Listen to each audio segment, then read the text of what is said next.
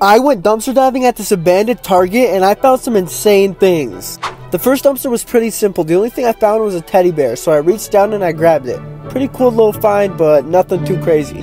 As I was making my way to the second dumpster, not knowing what was inside, I see a laptop, so I jump down and I grab it. Now the crazy part about this is that it actually turns on. How insane. Next thing I found was this Oculus controller, and it was pretty weird because there was no Oculus in sight. Last thing I found was a sword. Now this was pretty crazy. It made me feel like an anime main character, but that's about it. Anyways, this is everything I found while dumpster diving at an abandoned Target. Subscribe!